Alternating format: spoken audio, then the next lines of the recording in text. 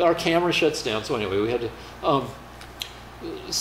So those are the two big tracks, and most people, even trans people and intersex people, are located somewhere between or on, around the tracks. That's how we're set up biologically, even with, variations. And then the example Lance likes to give, which is the person who feels like their arm doesn't belong to them, so they want to get it amputated. That doesn't have fucking anything to do with either of the two genders or sexes. It's just this kink or whatever, perversion or just weirdness. Like the guy, there's this old show that like the guy who likes having sexual intercourse with cars. Or the woman who likes eating mattresses. My wife found that show and was watching it. Those things don't have anything. I hope he doesn't eat your mattress. There's extra protein there. So anyway, the variations that have people preferring not the gender they were born as. Is a reasonable variation. The person who wants to cut off their arm doesn't have anything to do with gender or anything. It's not a good example for what's going on with people who find themselves misgendered. The end. Now, should I talk about time travel for half a second? Or Lance can respond. Yeah. I think that what my colleague Rick said was so incoherent and meaningless that I can't respond.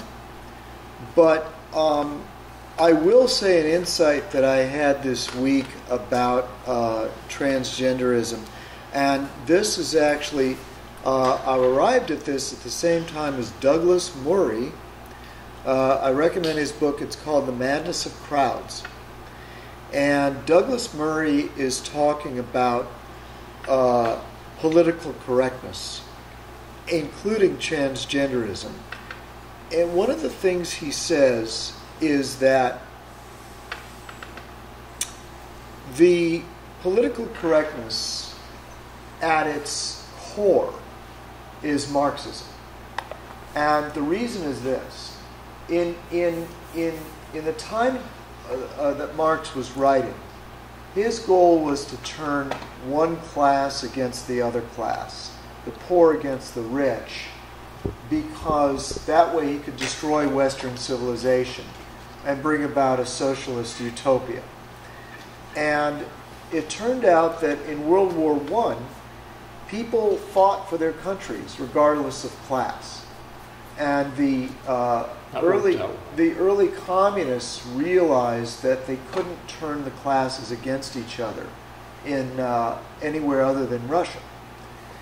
So what the modern communists are trying to do is to turn genders and races and sexual preferences against each other. So that's why you've got so much agitation for women's rights, the rights of minorities, even though times have never been better for men and women and minorities. The communists, the modern socialists, are trying to tell us that times have never been worse. So if you ask the average young person today, they think that they're being oppressed by the patriarchy. And all that is to build up to the point, they finally asked Douglas Murray, so what's the point? Why have political correctness? And the first reason is to get people to hate each other, so that there will be more division and more of a wish to destroy society and build it back up again as a communist society. But also, it is a technique of controlling people. So the Democrats can't win at the ballot box so far. They're getting better, but they don't like to depend on democracy. And so what they're doing is they're starting to control people even though they're not in office. So For example, there are a million things that everyone is aware of you can't say anymore. Things that will offend people, etc., etc. Now, having said all that, I'll get to my point on transgenderism.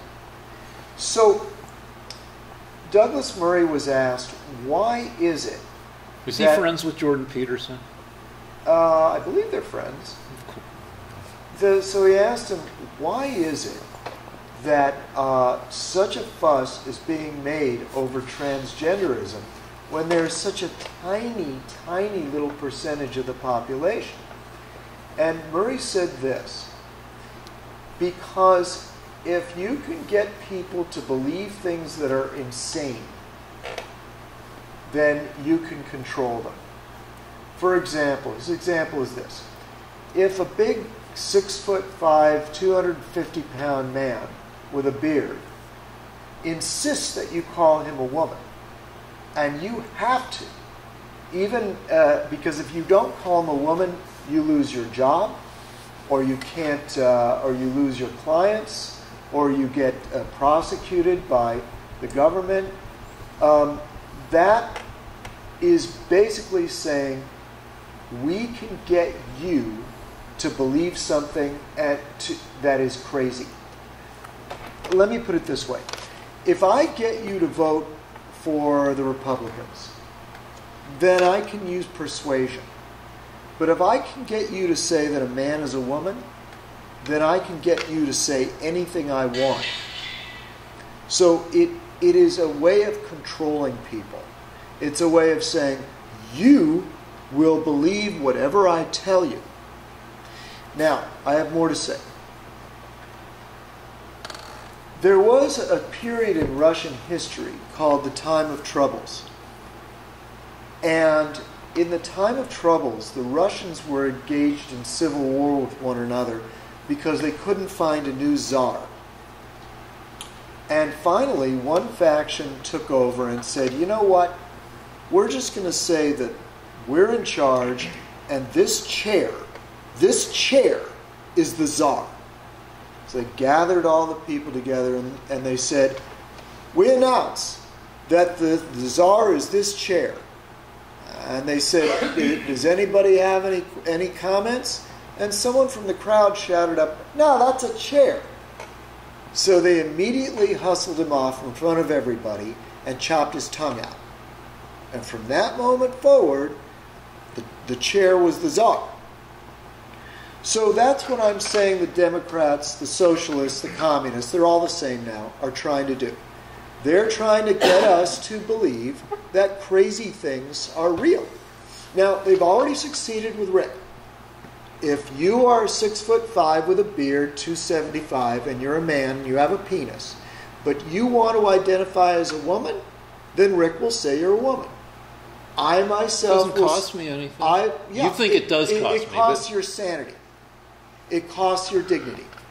So, in your case, it costs your sanity because you really believe it. Here's what I believe. I myself do not believe they're women, and I will not be coerced by the communists into telling people that they're women. All right, it's ridiculous to argue that transism equals communism. Let me boil down my argument, because you said it was incoherent. The deal is, I believe that human and animal biology, and some plant biology, is arranged around two main sexes, male or female. But there are going to be variations. And the variations include trans people. And that's an issue of gender orientation. And there are some people who identify as neither gender. Again, but still it's within the framework of gender, of two sexes. The deal where you don't want people to mess with their penises and vaginas surgically because it's the same as chopping your arm off. Chopping your arm off is not in the same framework as sex or gender. Okay, now, let me say some stuff. You like to say that the Democrats have people thinking that shit is worse than ever when it's actually better than ever. Which, yeah, I don't know. I don't buy a lot of that. In that income inequality is currently at a very high level compared to throughout history. It's at a level it hasn't been in 80 years or 100 years, 120 years. But there's, at the same time, there's never been a better time to be poor in America.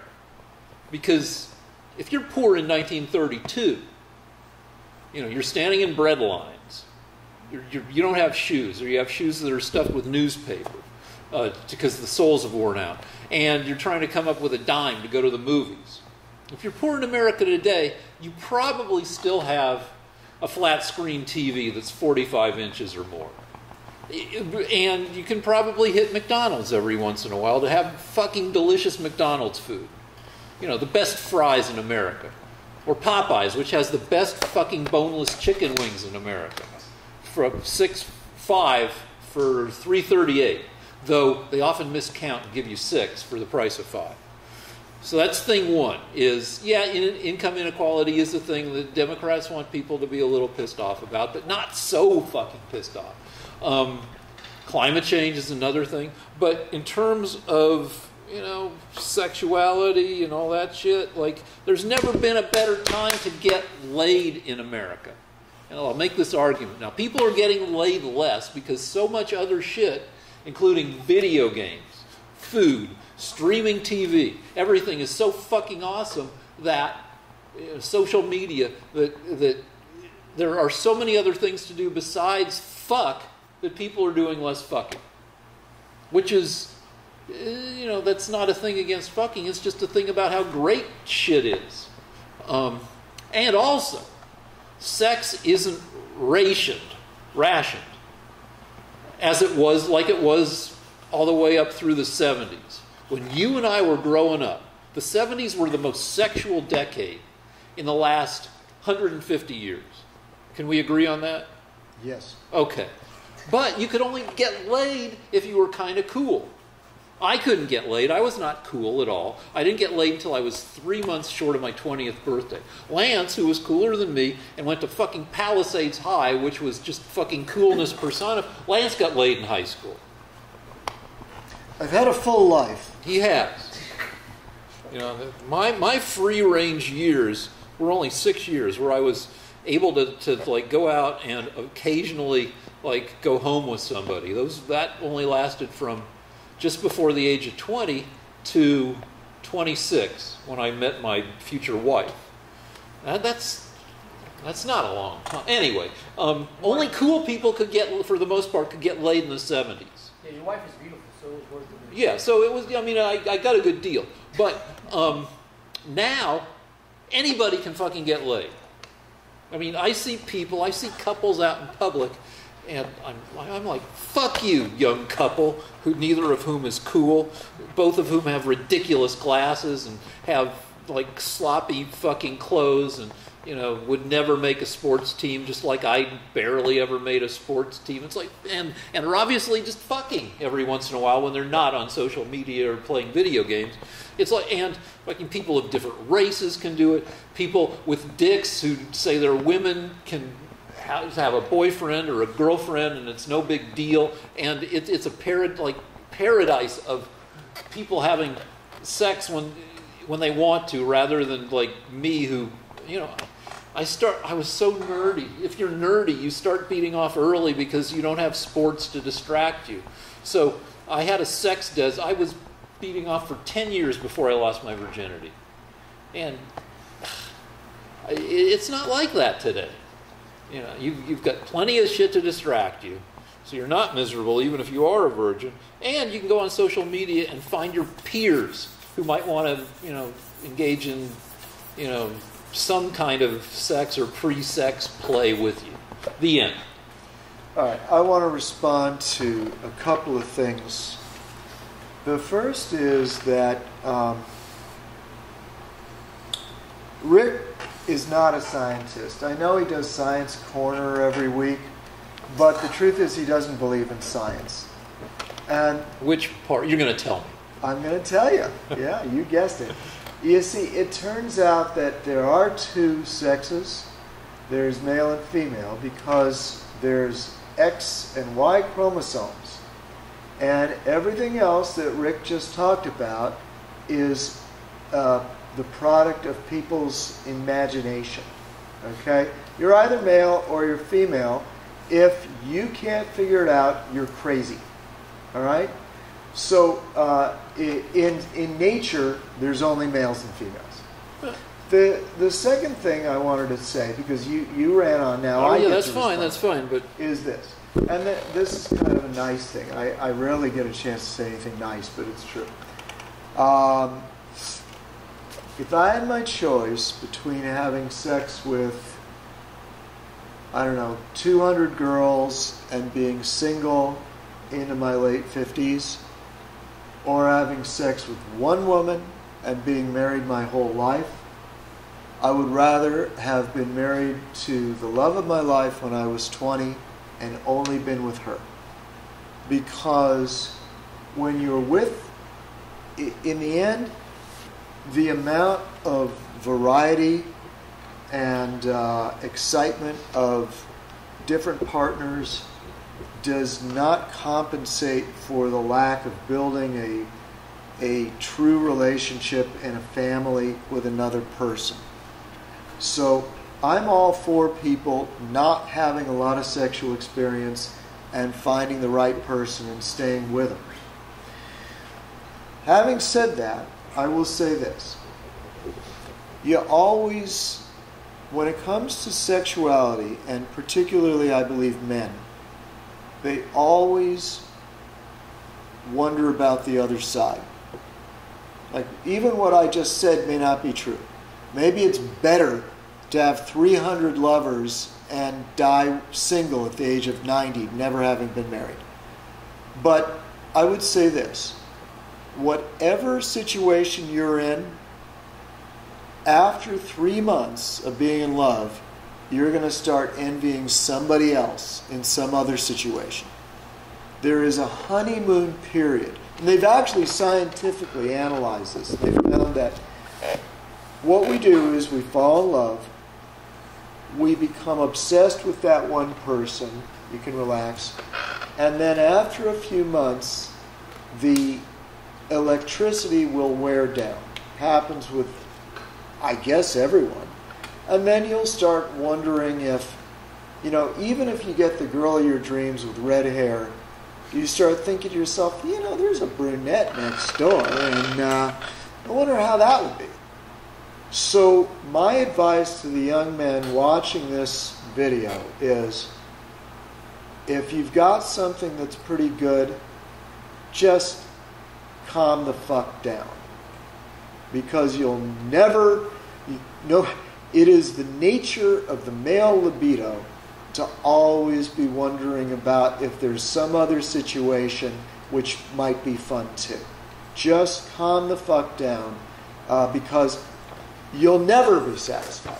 You'll never be completely satisfied. After the 4 months of intense obsessive love, your eye will start roving. And at that point, you have to say to yourself, you have to start thinking with your head instead of with your dick. And your dick will always tell you, I want a new adventure, or I didn't get the adventure I should have had. If you're an older man like I am, you start thinking about the adventures you missed. All right? And that's your dick thinking. Your brain has to be in charge of this operation. And your brain has to say, you know what? I like what I have. It works. I'm going to shut down the other part of my mind. And that's what you do. All right. All right, so a couple things. I'll mostly agree with that, though don't undersell yourself.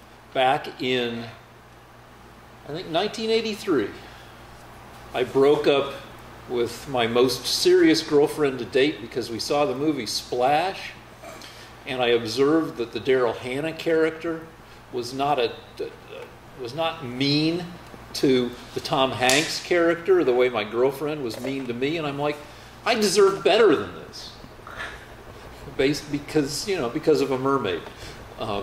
That's thing one. But thing two is, I'll agree with Lance that most guys, they make the mistake of not thinking well enough about the person they're with, and you can call this regression to the mean or the girlfriend fallacy. And the deal is that a guy looks at himself, a bro, say, and says, I'm a 7 or an 8. Because that's how all bros know the number, the 1 to 10 scale. And so I deserve an 8. And there's a mistake could creep in there because, the whole numbering thing is kind of fucked up anyway. But even if there were an objective scale and the guy's a 7.7 and, he deserves an 8, the guy is going to make the mistake that an 8 is a girl who's an 8 in kindness, an 8 in looks, an 8 in horniness, an 8 in intelligence, an 8 in tolerance. And the deal is that a lot of that, when you make a list of all the characteristics you want, or actually the list will make itself as you get in a relationship with somebody and you start noticing the things that bug you, some of these characteristics are inversely correlated with each other. That is, if somebody's an 8 on one scale, say looks, that might be uncorrelated with or inversely correlated with kindness. Though not necessarily. So you can't. So somebody who's an 8 across the board is not an 8 overall. They are a 9.9 because they're much rarer than somebody who's an 8 in some things and a 5 or a 4 in other things. So about when you're deciding whether or not you're with the person, you can hope that love will overcome the need to evaluate your person characteristic by characteristic. But if it doesn't, then don't make the mistake of demanding somebody be above a certain level in every possible way, because that's an impossible person.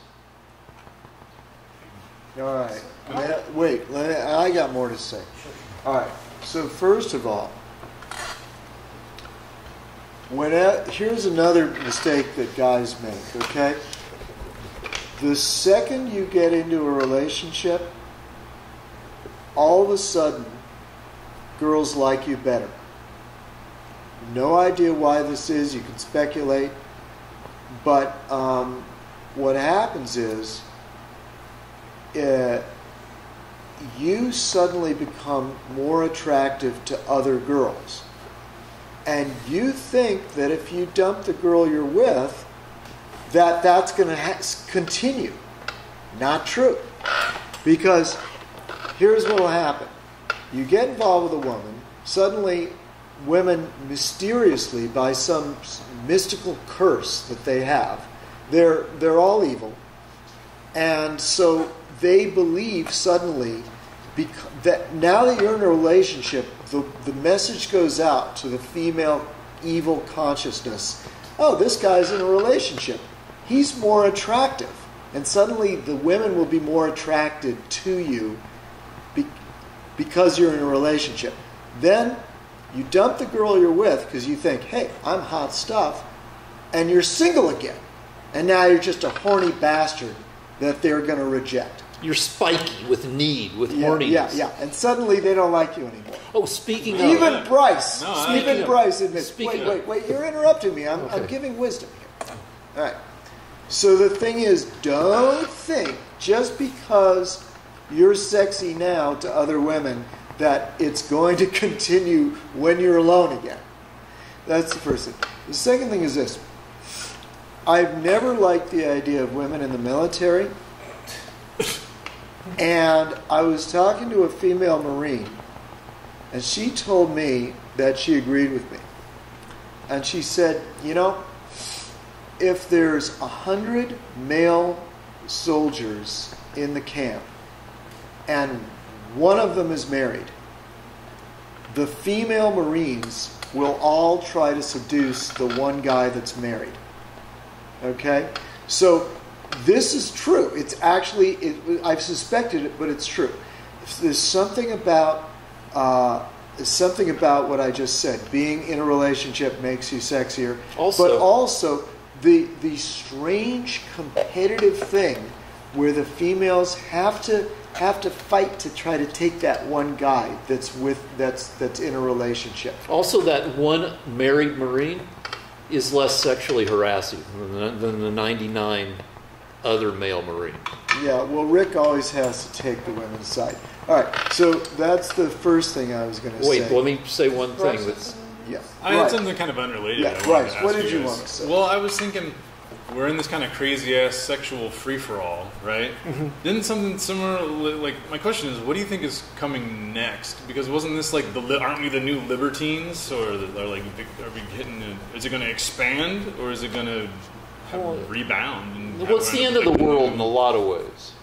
Yeah. The technology, including medical technology, is going, Lance thinks it's the end of the world in a terrible way, and that, that without strong male and female niches, that it's the end of it, that we turn into ancient Babylon where everybody was fucking everything else. And I think that a lot of traditional structures are going to get eroded. And some new structures will maybe come into play, like right now,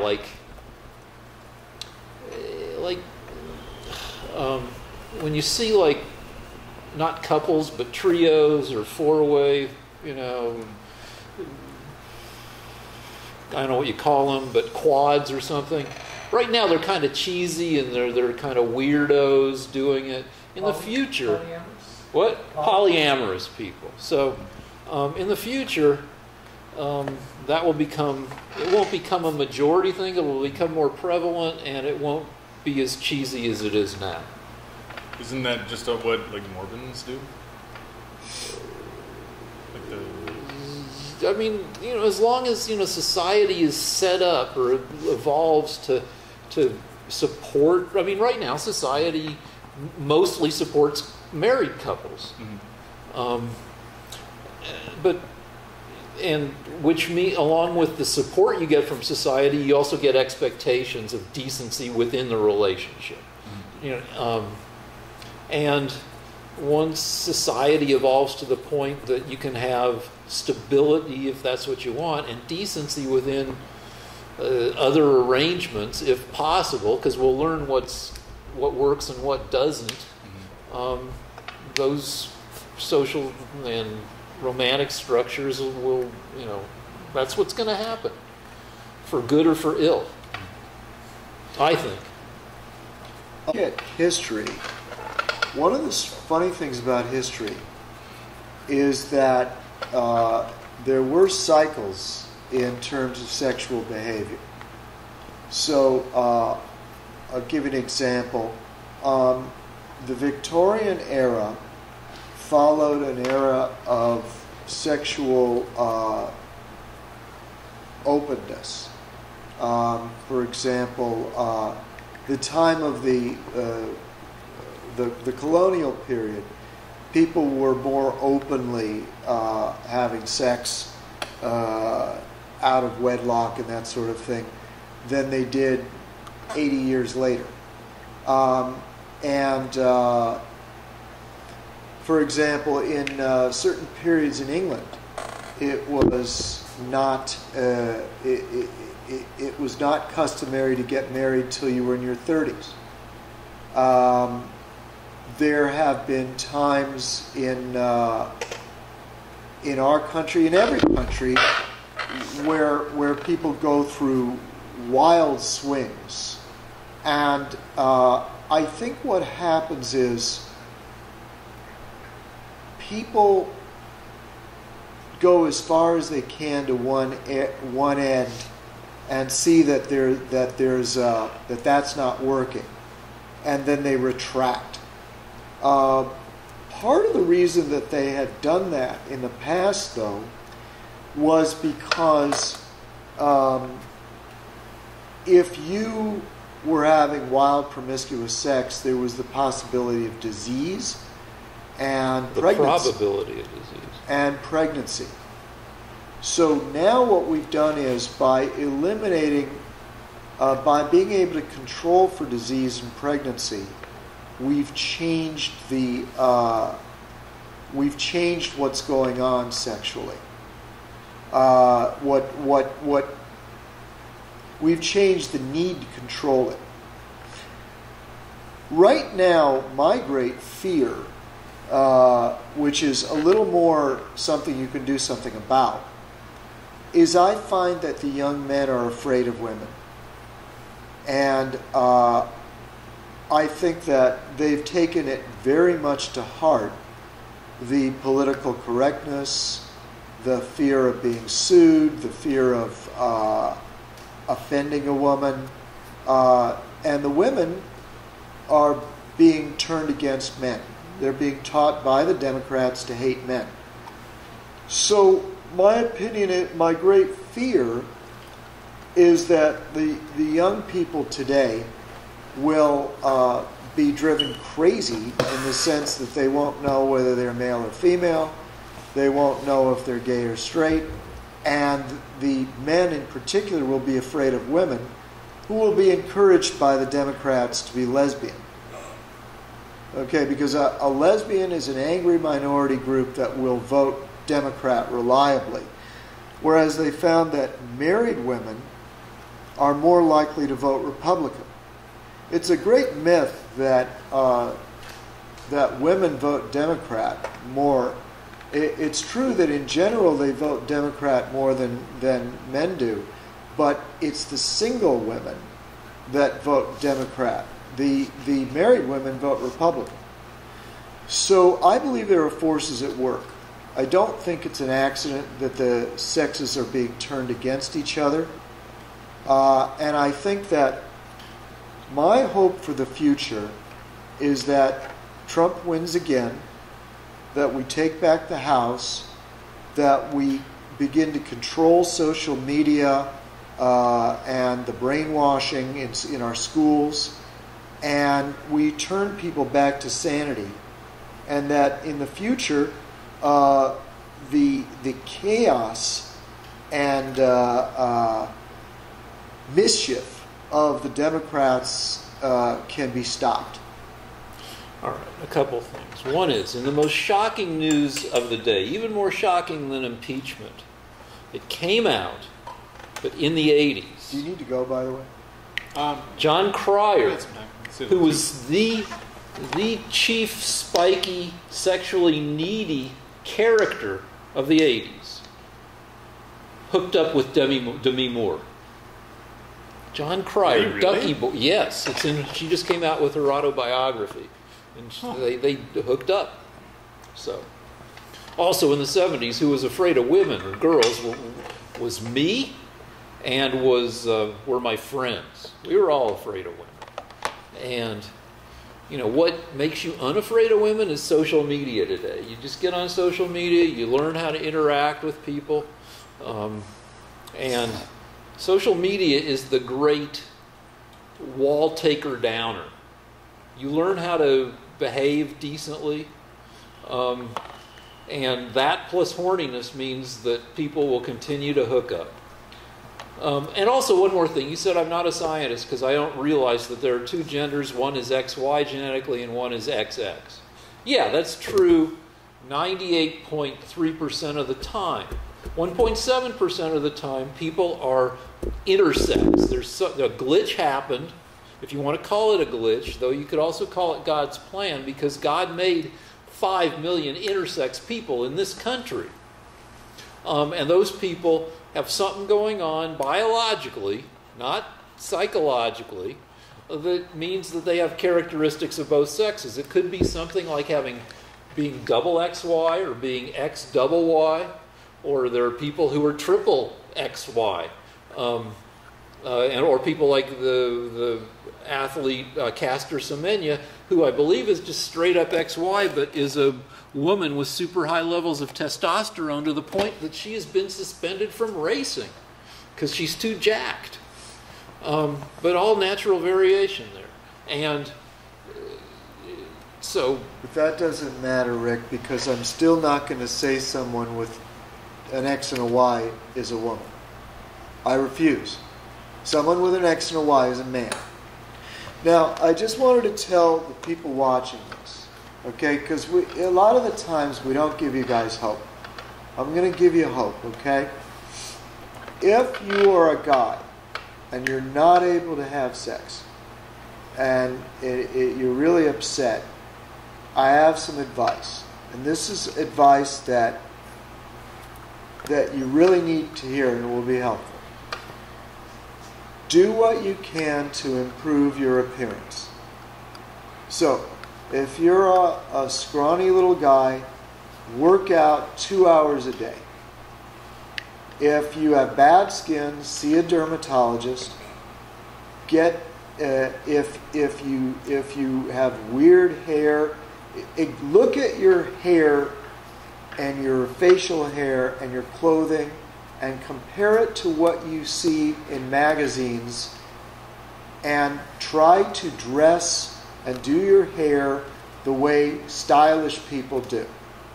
So improve your style, build up your body, get braces, get your skin fixed.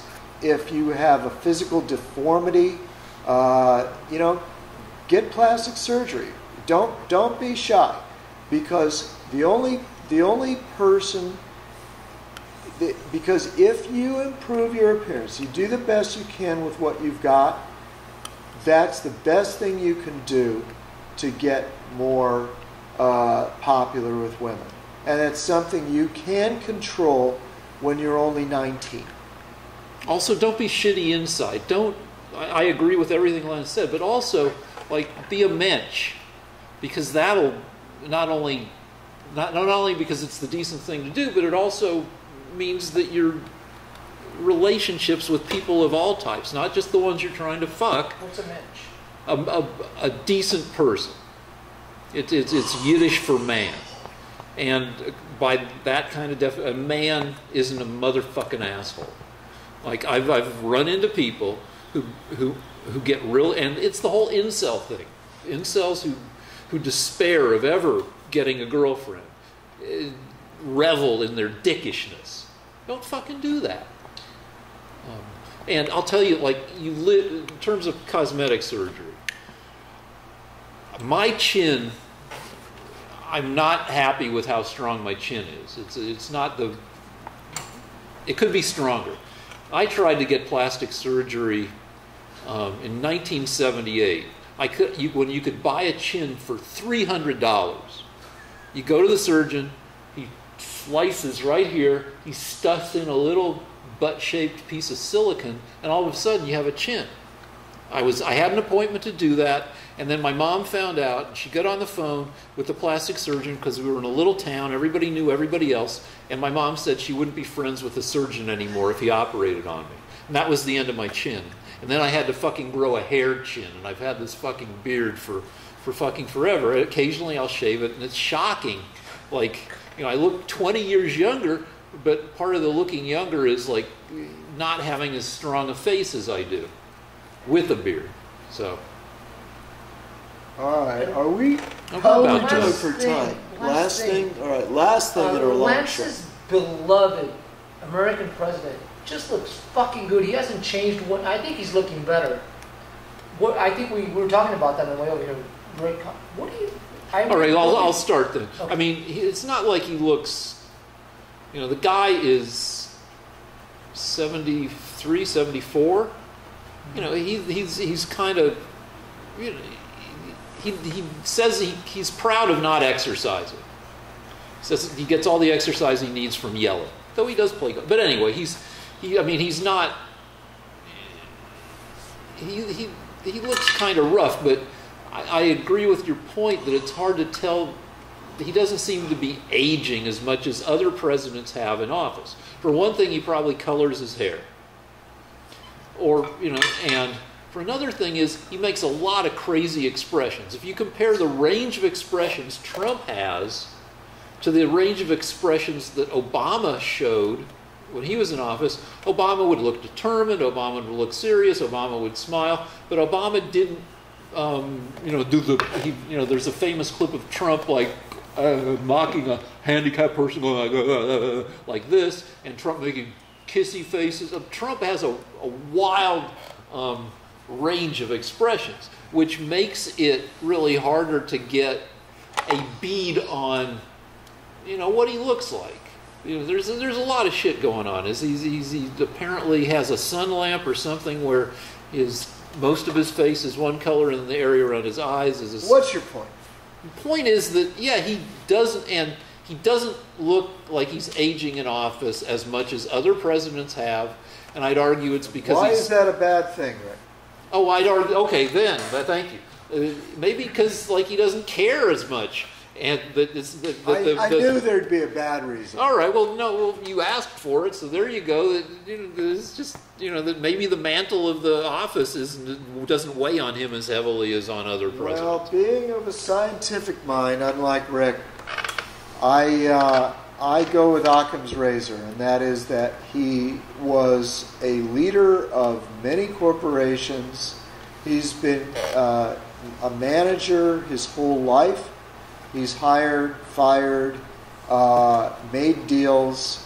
Unlike Obama, who was just a lawyer that got 3 years in the Senate where he voted now and then, Trump is used to being a leader.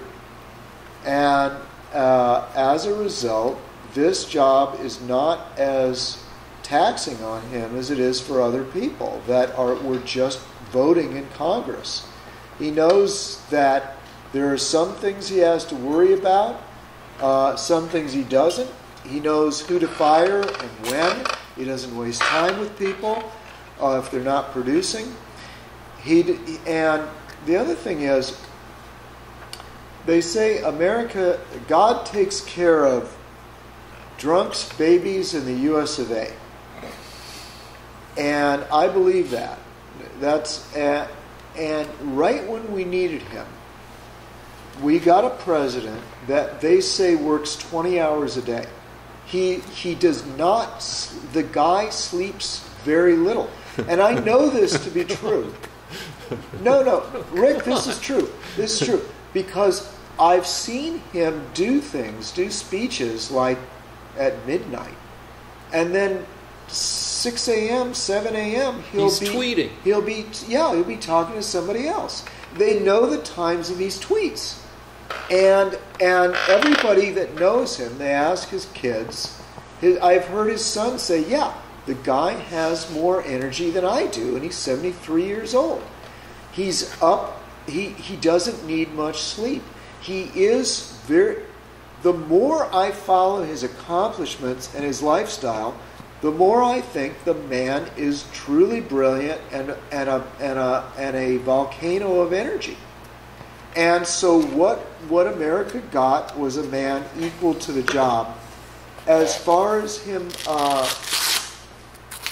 and like for example, the Congress has been Pelosi, the head of the Democrats, has been threatening him with impeachment, with terrible false accusations that drive me crazy, that I've been hearing for the past 3 years.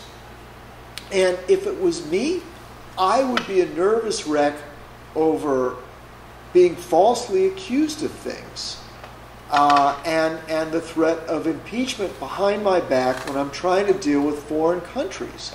I wouldn't be able to get my work done. This man knows what not to worry about. He's always one step ahead of them, and he's not afraid of them. And tomorrow, I predict, he will release a memo that will show that he didn't do anything that they can impeach him for.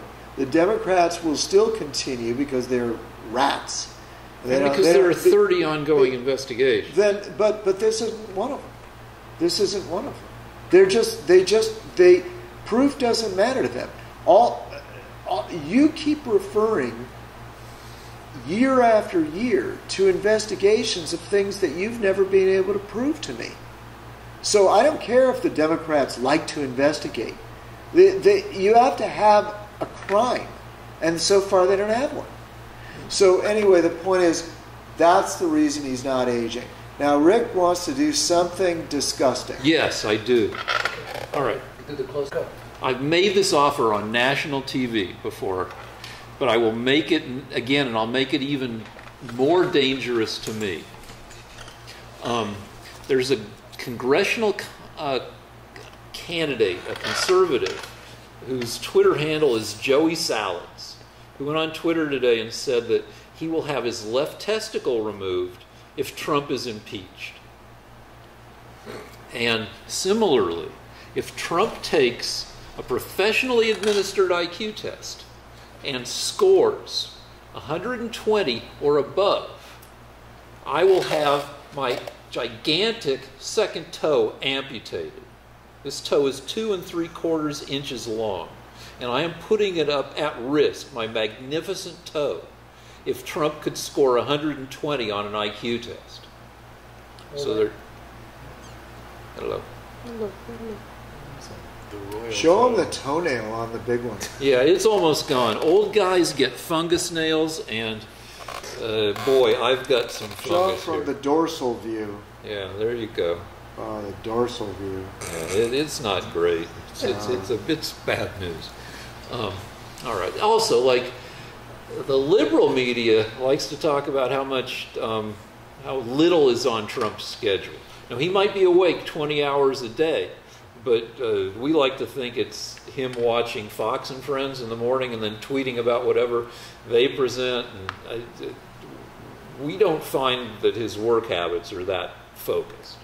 And one more thing. He's been involved in 4,600 lawsuits. So if you want to call that leadership, I know you like to say it's because he's a billionaire and a captain of industry. But anyway, that's all I got. Yeah. People get into... If you have a whole bunch of companies, there will be a whole bunch of lawsuits. There will be workman's comp lawsuits. There will be lawsuits over copyright. So the number of lawsuits is just another deception brought up by Democrats. Oh, I wanted to ask you a question, Rick. Go ahead. Real fast. What are the greatest accomplishments of the Democrat House since they took over the House? 10, 9, 8, I mean, 7, all right. So I can tell you what hasn't 5, happened. There's been no legislation. No, 3, you can't talk 2, over. 1. Can't think of anything, huh, Rick? Greatest accomplishments of the Democrats since they took over the House of Representatives. There's been...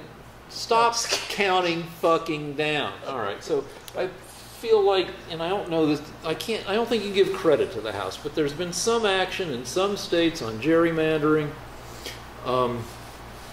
You were mad. We were editing last episode. You were there. I gotta say, yeah, there hasn't been a lot of action. You were mad because your mom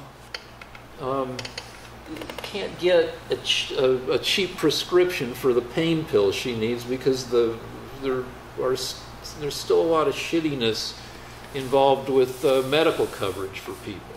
So, you got me. I'd like, I don't know. Thank you. Subscribe to our show. Hold on. You're better informed than me. Just give me you tell me something. None. The Democrats have accomplished virtually nothing since taking over the House. And I just was thinking about it today, this afternoon. I thought, I do know that took Moscow Mitch McConnell is refusing to bring to the floor for a vote 250 pieces of legislation passed by the Democratic House since they took over in 2017. So, yeah, you can blame the Democrats for in the House for not accomplishing anything, but the Republicans in the Senate, who also have to pass legislation, it has to pass both houses, have to bear some of the blame. 250 pieces of legislation. There has been bipartisan support in terms of criminal reform, criminal justice reform. Yeah, they found out that a lot of people are being put in jail for things that you should just have to pay a fine for. A lot of people that are, which is, it's a long time coming. We've needed that kind of thing. So there was bipartisan support on that one. I can't think of anything else that's been bipartisan. So, Actually, this is kind of interesting. Both the Democrats and the Republicans have seen the light and realized that they have to control Google, because Google is controlling what information people are getting. The way they do that, briefly, is if you type in a subject that Google doesn't like, it will route you. It'll give you little suggestions as you're typing. They'll come up, everyone knows. And you will get the things they want you to see. And so the Republicans are mad because they claim that Google will put up a whole bunch of things that make the Republicans look bad and route people to things that make the Democrats look good. Whether this is true or not isn't relevant. What I think is relevant is that the Democrats actually got the idea. They actually got wise and thought, if Google can do this to the Republicans, they can do that to us too. So there has to be, they're now thinking about either breaking up Google, which is unlikely, or figuring out some way of making their search engines neutral. And there are a host of issues there. The main issue it boils down to is this. Is Google a publisher, in which case it has a point of view, or is it like the phone book, where it's completely neutral? You have a business or a name you get in the phone book. And the implications are these. If they say they're like the phone book, what that means is they can't then route you to an issue they like, because they're then editing. They're editorializing, they're editing. If they're editing, then you can sue them. You can say, hey, I said that I was for Trump. I had a big article. You routed people away from me. And you say you're as neutral as the phone book. This is against your laws, your bylaws, so you're committing fraud. And I can sue you because you've got your hand on your thumb on the scale. So that's a second way that the two parties are bipartisan. Right. Do you have anything else to say? Because it's really late. All right. Last thing I hope is. Right now, the key to getting anything done is owning both houses of Congress and the presidency. And that doesn't happen all the time. And when it does, it's not great for the country. The Republicans owned both houses and the presidency for the first 2 years. And, you got to think, you got the corporate tax cut through, which you could argue, you guys really like it, and I could argue that it's not the worst thing in the world. But a better thing would be to have more centrist politicians, which there are very few centrist politicians left largely because of gerrymandering. And we can hope that in the future, that the parties won't, and the voters won't be so polarized. That's it. All right, wait. I have a correction. So we have to have intellectual integrity on the show. If we say something that isn't quite true, I should correct it. Last week I said that Elizabeth Warren wanted to eliminate all fossil fuels in the next 20 years and go to just renewables. Now, it turns out that was a statement made by Kamala Harris. I looked up Elizabeth Warren's policy on oil, fossil fuels. Turns out she's pretty much against fossil fuels. She didn't say it as clearly as Kamala Harris, but everything I've read about her is just over and over again, one quote after another about how we have to wind down fossil fuels. I also said that Elizabeth Warren was against nuclear power, and I maintain that that is true. So, slight correction, and what I'd like to tell people is Warren is a front runner. Go to her website, keep listening to her speeches. She's going to want to wind down fossil fuel. She's going to be against nuclear power.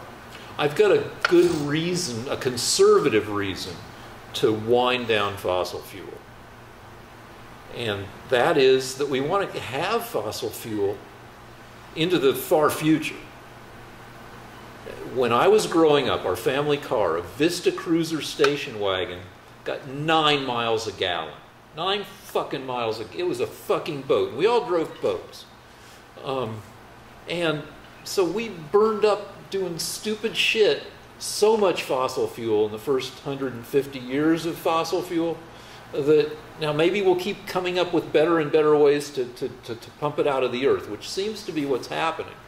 But, you know, we want to get more and more efficient. With regard, there will always be applications for where fossil fuel is the most reasonable shit to use, I assume. You know, maybe those will become less and less, certainly a smaller and smaller percentage, but we just don't want to be out of fossil fuel. We want to become more efficient. We want to develop alternative means, and one reason is so we can keep having fossil fuel 500 years from now for the shit where it makes sense to have fossil fuel. What? All right. Well, I would just like to say that France and Sweden get between 50% and 2/3 of their energy from nuclear power. So the only viable alternative to fossil fuel is nuclear power, and the Democrats are all against it. Not the only. No, it is the only, because wind power is useless. Why? And why? Because it produces 1/100th. I mean, of the power. One of the Midwestern states, not one of the Farm Belt states, like Iowa, gets 1/3 of its power from, I think, wind plus solar, or maybe just wind. I mean, it's not useful. Wind power is incredibly inefficient.